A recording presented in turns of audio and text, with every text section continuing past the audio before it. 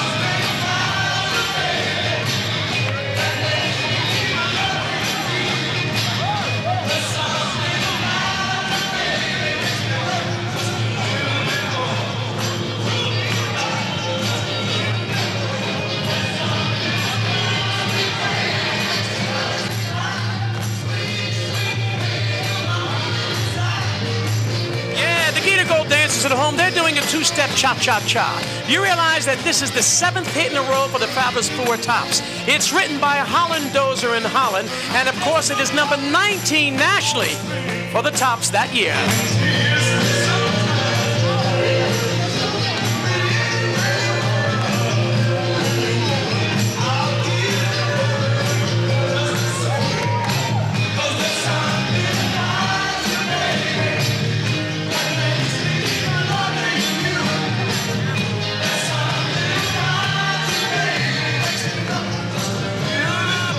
The booth. This is just the beginning with yours true to the Geator, the big boss with the big hot sauce. We're going to pay tribute to a man that is legendary. His name is Paul Anka. Don't you dare touch that dial. Let it settle while I shall return with Mr. Paul Anka.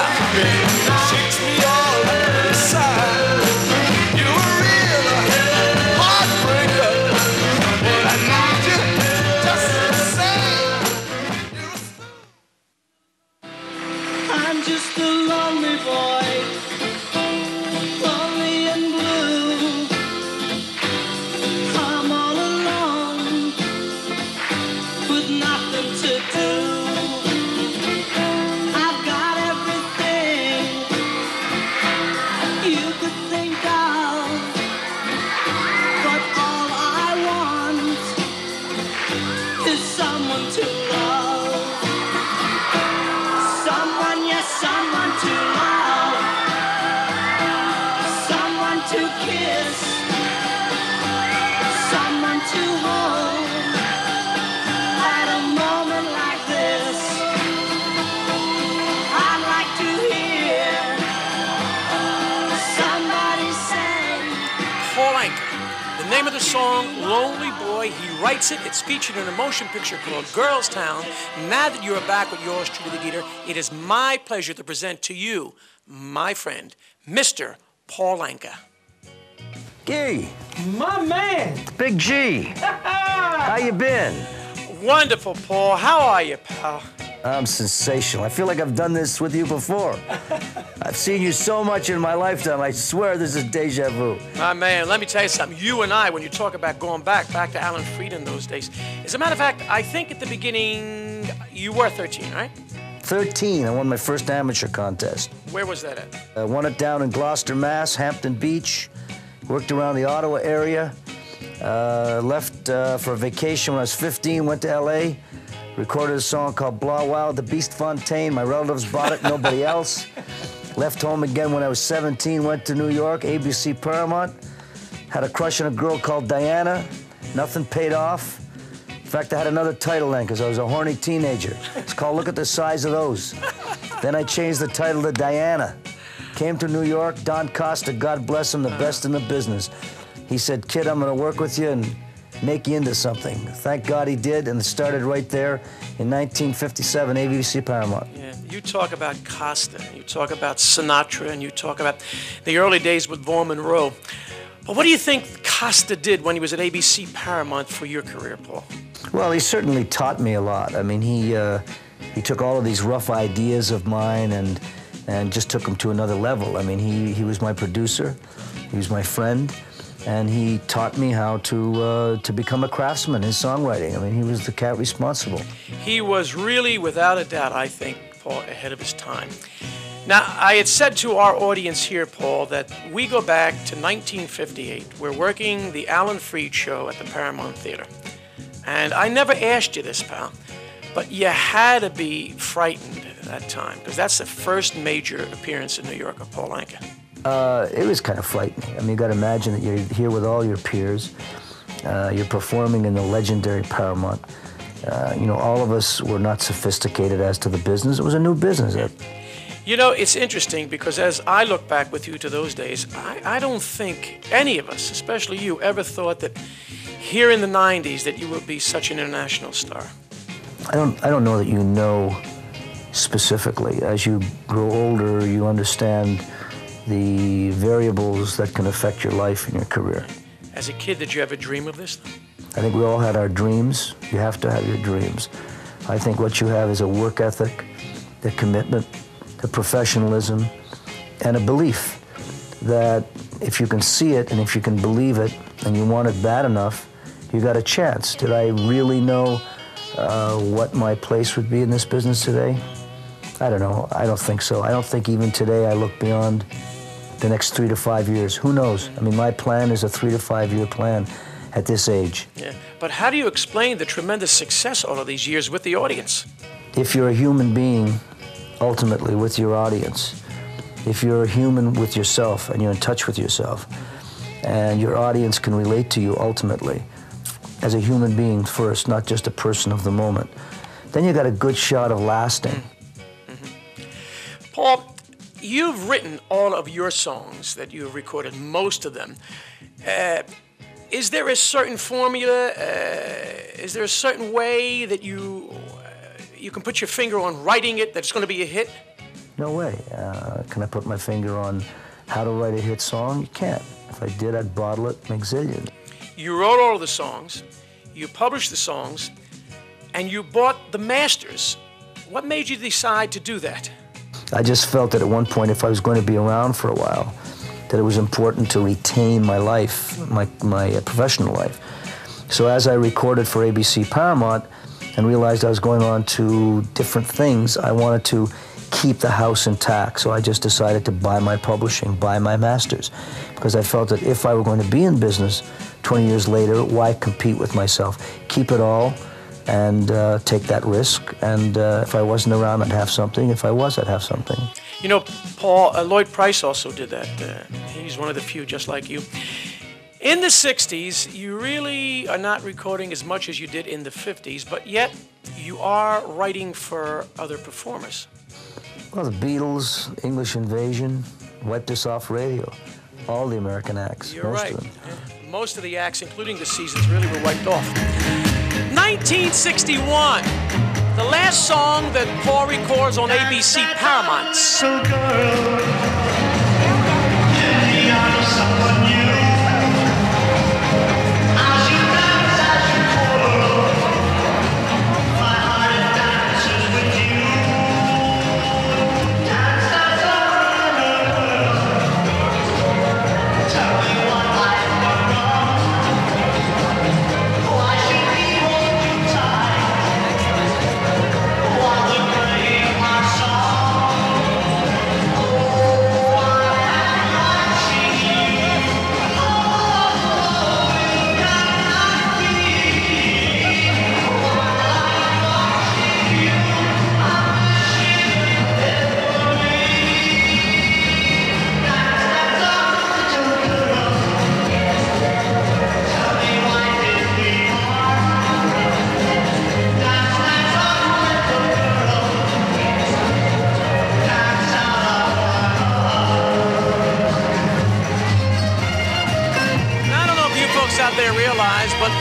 Anka from 1958 to 1961 while he is with ABC Paramount has 11 top 10 records.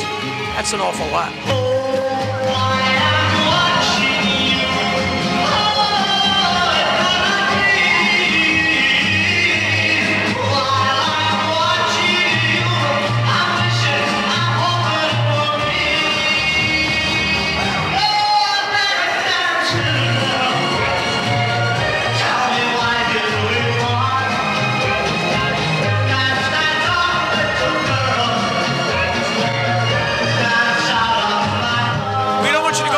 Take a little break. When I come back again, we continue talking with my buddy, Paul Anka. Yes, I know that you're wrong, because you know that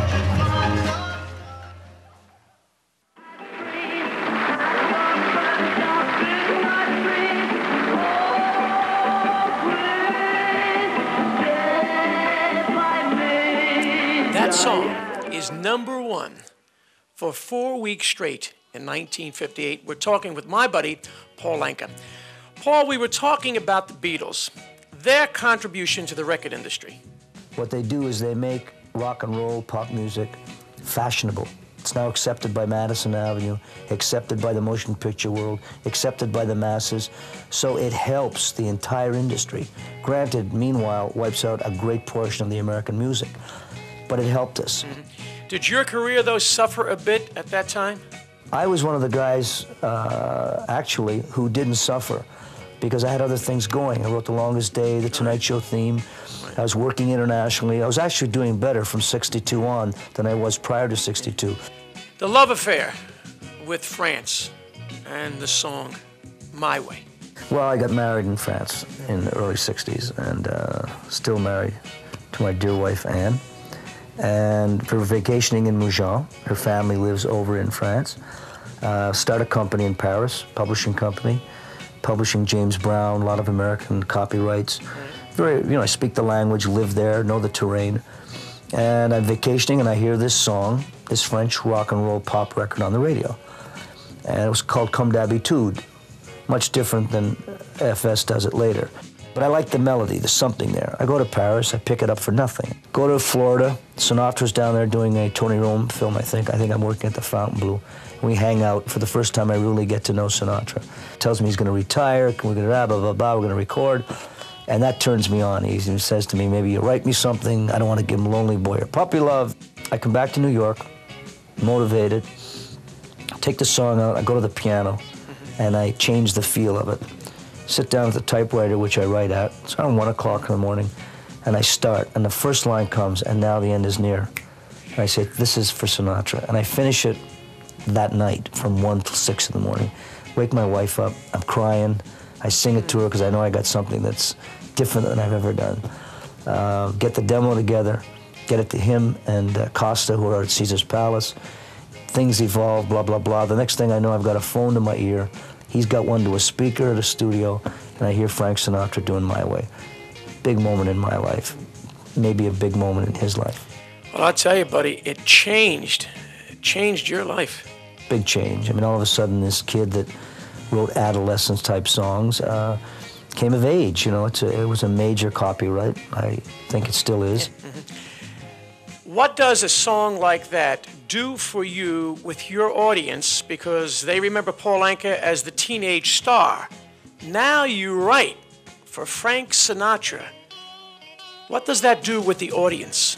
Up until then, the audiences are aware of you, and they're there, and they turn out. But it's that type of ingredient that you need that makes that severe difference on a human level, where people really wrap into you. It's like that big major motion picture that changes Cher's life. It's like that big film that changes Sinatra's life. That's the equation. It takes you over into adulthood and longevity, and people really lock onto you. The Tonight Show, the theme. Many people don't realize that you wrote it. How long does it take you to write a song like that? About an hour. That's how long it takes people to have lunch. Incredible. Your most successful financially copyrights? I think between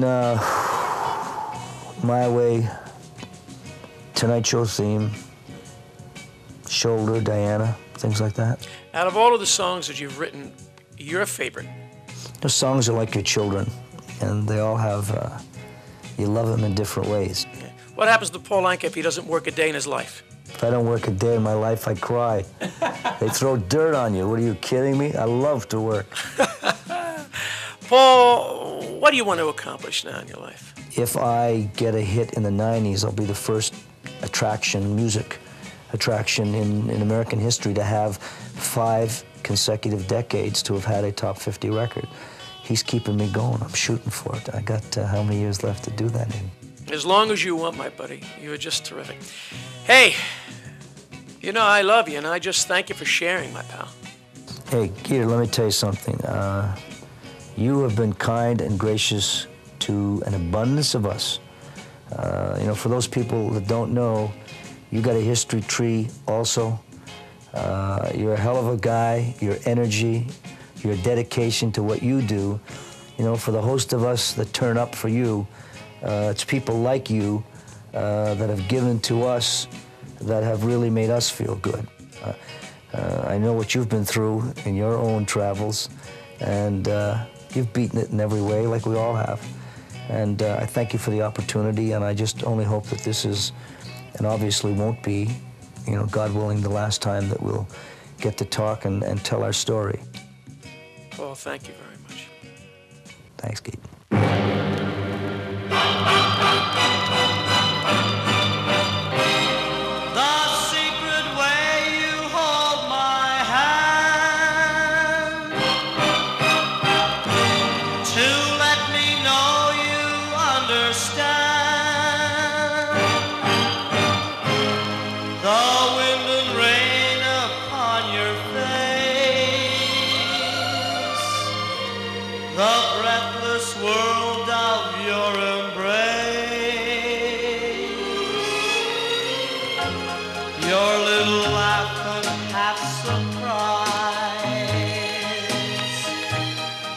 Starlight gleaming in your eyes,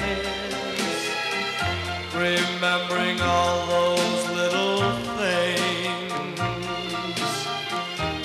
All of a sudden my heart sings. All of a sudden my heart sings. When I remember little things, the way you dance and hold me tight, the way you kiss and say goodnight, the crazy things we say and do, the fun it is to be with you, the magic thrill that's in your touch.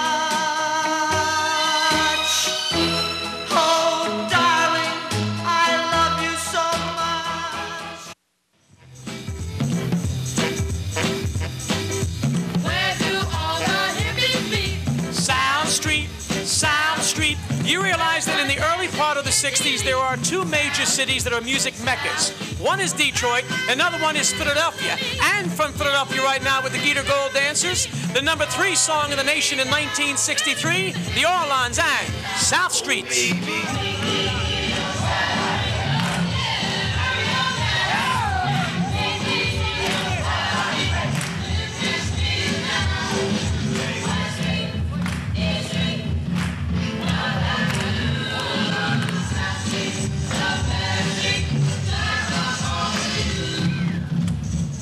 The song is written by Cal Main and Dave Apple. These are 2 guys that do tremendous work for Chubby Checker and Bobby Rydell.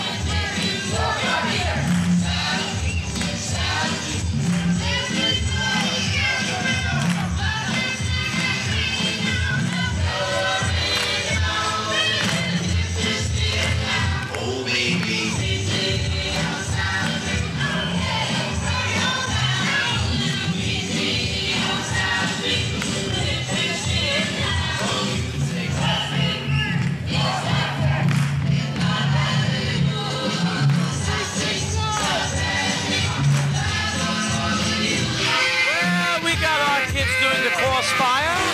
And guess what? As all good things must come to an end, so must this show, but what can I tell you? My pal, Paul Anka, when you talk about a man that has the soul, the talent, you talk about one hell of a human being, Paul Anka. I gotta go. Until next week, this is the Geator, the big boss for the big hot sauce on behalf of the young teenagers, the beyond teens, and you out there in the Geator Gold dancers. Thanks for being a part of it, and remember, at all times, you keep on rocking because you're gonna find out in life truly, you only rock once. Goodbye, y'all.